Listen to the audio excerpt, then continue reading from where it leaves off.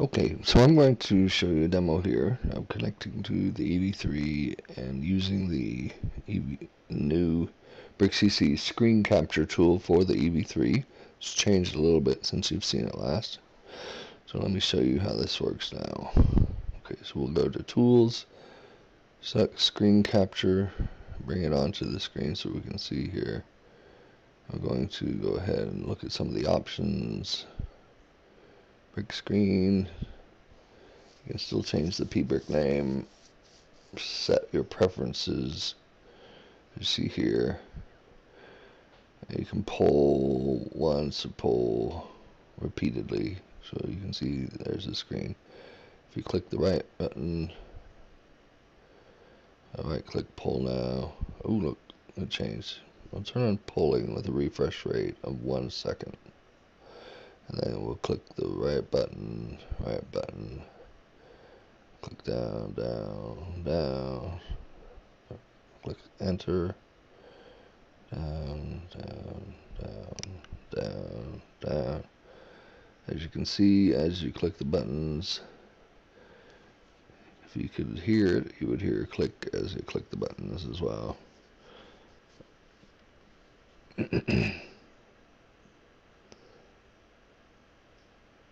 I'm going to exit polling just for a second to fix this issue.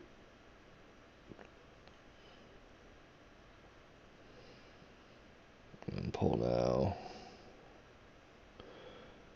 And turn back on polling. It looked like it got stuck there while I was in the "are you sure you want to log off" state, so I'm not sure what went wrong there. I'm going to connect some sensors here, pause the video, and I'll be right back.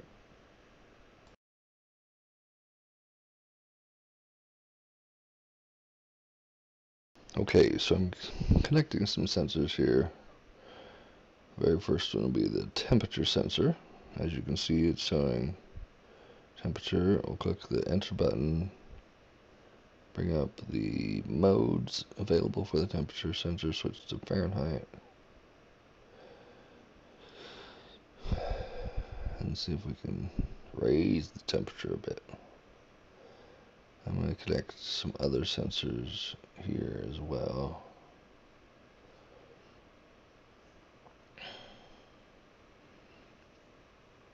I've got the EV3 ultrasonic sensor connected on port B. I'm going to connect medium motor.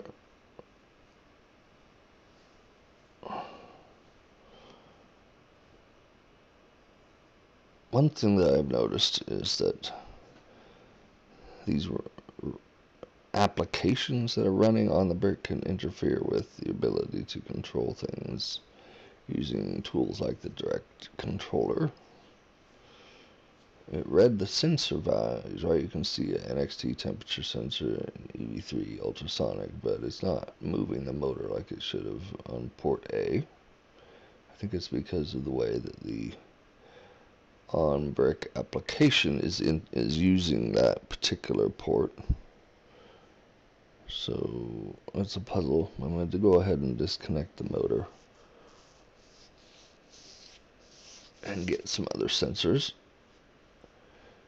and I'm going to connect them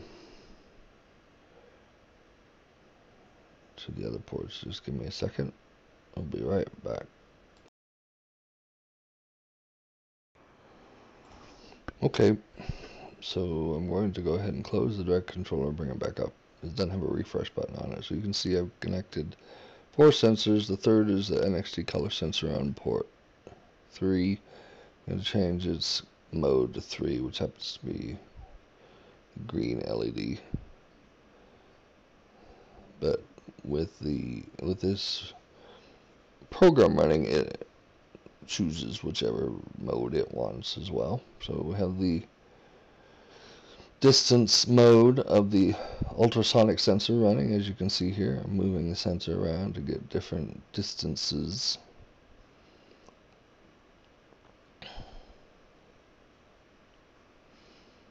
I keep trying to click on the screen for some reason, but no, you can't do that. You can click on the buttons, but not on the screen. So here's the NXT color sensor, which by default is in reflective light mode, which is with the red LED on. But you can click on the center button and switch to ambient, which turns off the LED. If I point it up at my light, it goes high. I switch to green. That will turn on the green LED, and we can measure some reflective light with the green LED.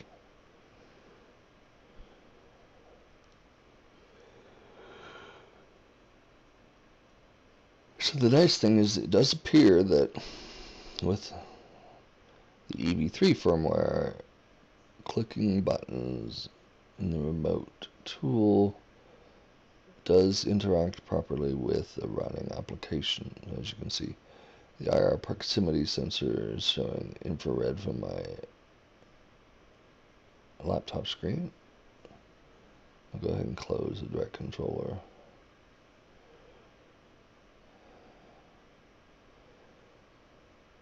I'm going to go select the remote, and then I'm going to get out my IR remote, see if we can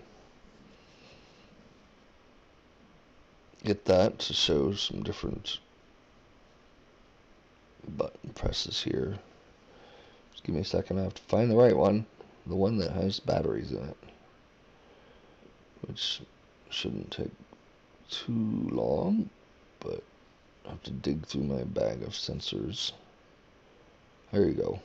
So that's button 9, which is the big button at the top. And I'll try different individual buttons. Up and down on the left, up and down on the right, and then combinations of button presses to see what the different values are on that the EV3 will see with the IR remote when you press the buttons on the IR remote itself. So that's cool. As you can see, it's showing that my battery level is very low. Let me get out of that. Motor control. I'm going to go ahead and plug back in a medium motor on port A. Give me just a second to get it back out again and find the cable.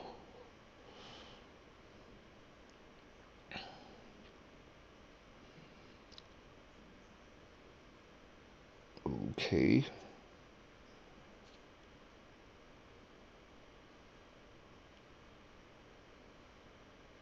I think I've just about got it here. Okay, so I'll go into motor control.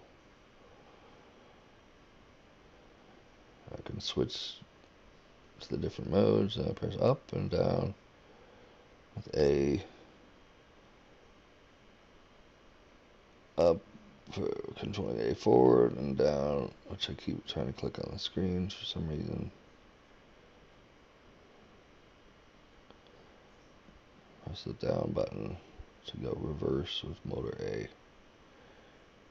And it's showing that my battery is very, very low, so hopefully it doesn't die on me. I'll go ahead and bring up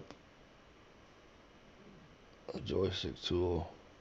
Again, this is the case where it does not work very well together with the onboard application. So I started the motor running forward and it didn't stop when I tried to stop it. I'm going to go back over here and exit out of the motor control, and the motor stopped. So that's interesting. It's because the running application is constantly sending it commands as well.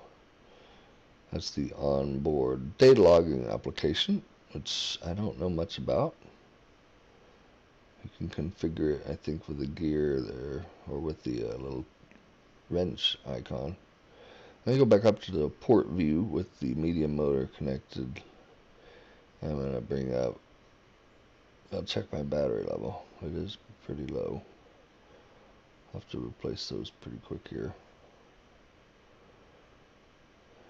go to the remote tool, bring that on screen, and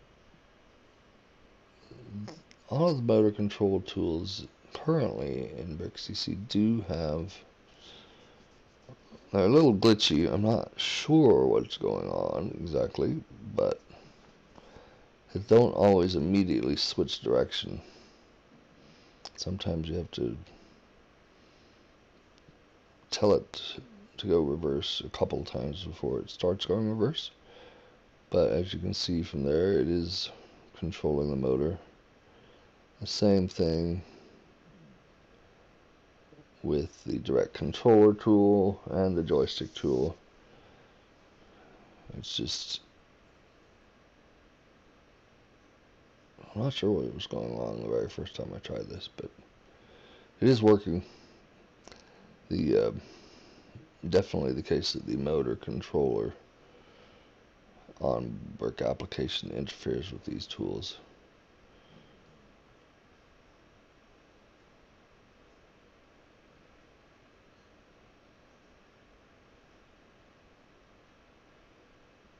I'm just testing to see if it switches direction like it's supposed to.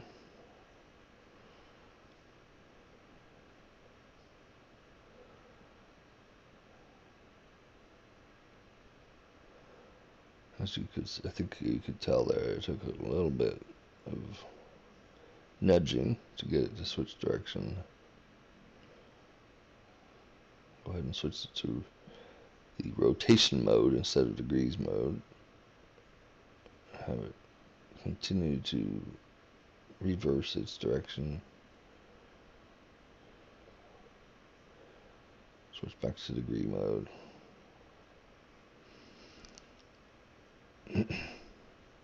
So there you have it. That's pretty cool. Thank you for watching.